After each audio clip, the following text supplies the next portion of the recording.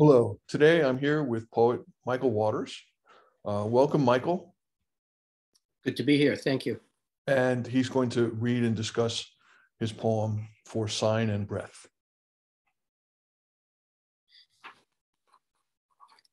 Shark River Bridge. That spot in the center of the bridge where the seam splits metal, where the two leaves of the span part for tuna boats, their 7-foot rods rigged high as though trolling for God. That spot above the gray waters of the inlet where Avon by the sea arcs into Belmar. That's where I'll jump some wintry pre-dawn once dementia has commenced, before it seeps deeper into my brain and swerves me from my purpose, protects me from self-harm, makes my death dependent upon those whose love will stay their hand.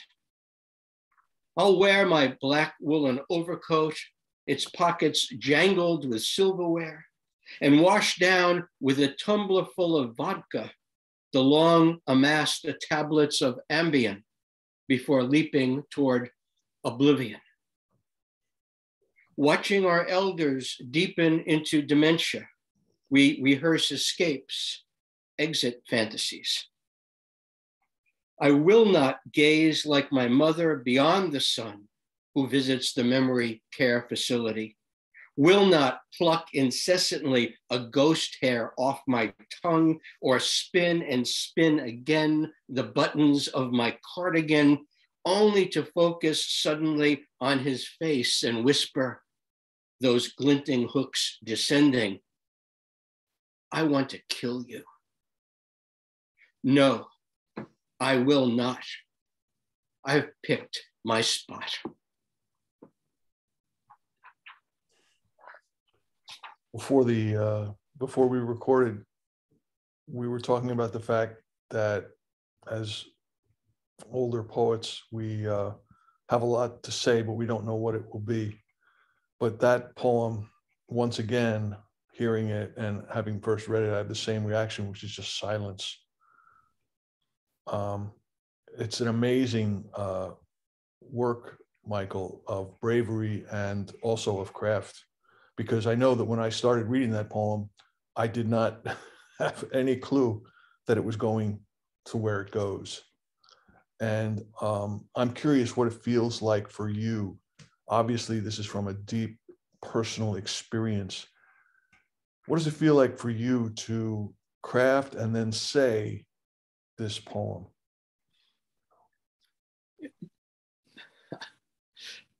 When I started writing the poem, it begins with description, and I wasn't sure either where it was going. But I walk almost every day. I drive over to the boardwalk where the northern part of Ocean Grove meets the southern part of Asbury Park. I park there and I start walking south on the boardwalk for a couple of miles down to Belmar. And toward the end of that walk, I go over that bridge. And my mom had been diagnosed with Alzheimer's some years ago, and I watched her deepen into that disease. And certainly it was on my mind, because we all say, this is not where we're going to go. If this starts to happen to me, here's what we need to do. I don't know how many of us can go through with something like that. I always read that if you think you have Alzheimer's, you probably don't. And by the time you have it, it's too late to carry out any plan that you've made then. So I would stand up on that bridge and look down at that water. Occasionally, the bells would go off and I'd have to get off that bridge quickly so the span could open. And here would come those tuna boats. And the reason the bridge had to open was because they had these huge rods sitting there, right? And they were all baited and taking folks way out to go fishing for tuna. So I would watch this and then started connecting it with what was going on with my mom. There was that sense on one hand of that movement upward with those rods, that aspiration, it seemed. On the other hand, you have those big hooks that are on there that, are going to be working their way down. And all of a sudden, this started to become an apt metaphor, it seemed, for the brain. Even the bridge itself, with a span that kind of splits after a while. I mean, I started thinking of that in terms of that Alzheimer's, and then that worked its way into the poem. My fear, I think, worked its way into the poem. My horror at watching my mother deepen into the disease worked its way into the poem. And then the language takes you where it wants to go. You know, the poem says what it wants to be, and you somehow have to follow that. I'll keep talking for a minute here. Yeah. Years ago, in 1971, I was in London and I saw a series of lectures by Borges. And what he said in one of those lectures really struck me. He said that Walt Whitman was a homosexual newspaper reporter who one day dreamed up the idea of Walt Whitman, the poet. And that reporter spent the rest of his life trying to write poems that only Walt Whitman, the poet, would write. And then there was a long pause and he said, but who can write poems like Walt Whitman? So I think one of the things that struck me about that in terms of myself, when I was at the time 21 years old, I thought, well, who is this Michael Waters who's writing poems that no one has ever asked him to write, and nobody's going to care if he stops writing them? So why am I writing them? But I seem to have this idea of Michael Waters, the poet that I wanted to be. And it seems that I've been spending the past, 50 years trying to write poems that this poet that I imagine myself to be would write. And that's where that notion of voice comes in. Like, whose voice is this? Here's his voice as I imagine it, but can never quite attain it. And here's my voice working toward that voice. And then craft comes in, because in terms of craft, it's not as if we're always in control. I mean, we're good at some things, but not others. And so we're really writing out of a kind of helplessness. Like, here's what I can do. Here's what I'm struggling with. And I'm always working to get past that point somehow, to transcend my limitations as a poet, as a writer.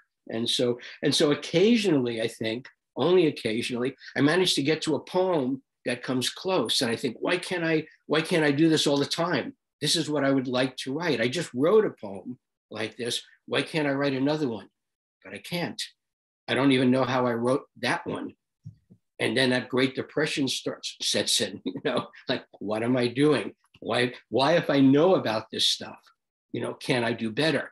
But the more I learn, the harder it becomes. I think the more I deepen into my craft, the harder it becomes to make use of that craft and get it right, as I think of it. So that's amazing. The harder, the more you learn, the more helpless you become. That's an extraordinary and profound reality, I think, for so many poets, having to do also just with the nature of the lyric, which is brief and therefore needs to be restarted every time. It's not as if you could just go back to the paragraph and say, oh, this is where I was, and now I'm going to go to the next paragraph. As Hemingway said, I never leave the desk when I don't know what's coming next. Mm-hmm. Where the poet never really knows what's next and relies on that sense of craft. And I think also, as you were saying the poem, and I'm receiving it now in a different way than I received it when you sent it to me originally. And I actually, I'll tell you, Michael, I read the poem and I was kind of stunned by it. And I got up and I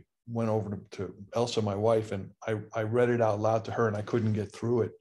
And here is me not having composed it, and yet feeling so connected.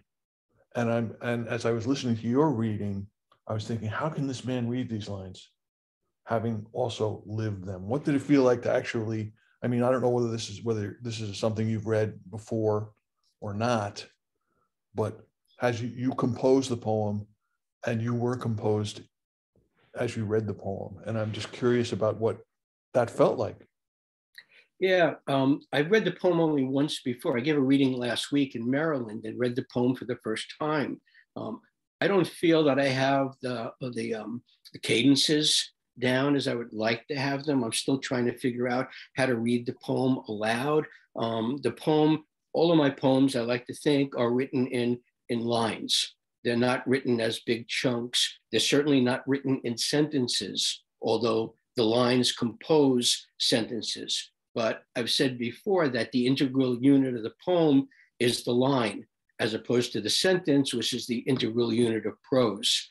And so because poetry is written in lines, one has to learn, I think, to pay full attention to the line and as the line as a unit unto itself, and how it begins and ends, how it sounds, how the syllables in the words of that line clamor against each other, how the line is the fulfillment in some ways of all the lines that have come before it, and how it anticipates the lines that come after it. And one of the ways that it does that for me is, one, in terms of a narrative that's set up. And the narrative, I would like it to be cohesive, but one way of creating cohesion is through the sound work too, having the sounds in the line connect with sounds in other lines, so that now that we're writing free verse, that we moved away, most of us, from traditional forms, then we still haven't given up the formalities and the rhymes that would normally be in a traditional poem are still in free verse poem. At least is the way I want it to be for myself then. But the rhymes are all along the lines, not simply at the ends then. And so the poem, if it's going to become memorable, it's not simply for the story, for what is being said, but at least as important is how it's said. And that's where the craft, for me at least, comes in. I always want my poems to have a rich musical surface, which I like to think helps them become memorable if they are. How many times have I found myself saying lines by poets that I'd not set out to memorize, but by reading them, by reading Emily Dickinson and Richard Wilbur and John Logan, all of a sudden I know those poems, Wilbur's, Edgar Degas purchased once, how did it go? Edgar Degas purchased once a fine El Greco, which he kept against the wall beside his bed to hang his pants on while he slept. And I think, wow, I can't, it's like listening to a Taylor Swift song. You can't get it out of your head after a while. So, and I love the fact that you responded to my poem that way, because I respond to certain poems that way. They just kill me. I'm just so struck by them. But it's not simply the story that strikes me. It's always the way that story is told. It's the language that expresses it. Otherwise, it's an anecdote, and otherwise it may as well have been told in prose. If you just remember the story, doesn't matter whether it was lines or sentences, right? But if it's done well, I think if it's done the right way, then all of a sudden that lodges itself within you, and it's hard to shake out. And it also, in terms of voice, I think, I want to be that poet who has read and absorbed everything and then starts winnowing, so that eventually what comes out of all of these poems, some of which I love, some of which I don't like, but I'm trying to articulate to myself all the time what I like and what I don't like and why then. And what comes out of that finally is a singular voice that may be the voice of the Michael Waters that I envision writing poems. And that's a voice that responds to the tactile quality of the words, and responds to their sensuality. And then that jibes with my own obsessions in terms of subject matter, which have to do with sensuality and transgression and sin, especially in the recent work. Michael Waters, thank you so much for joining us today on Sign and Breath. Wow, that went fast. Shut him up. Not at all. Was that 15 minutes? It was.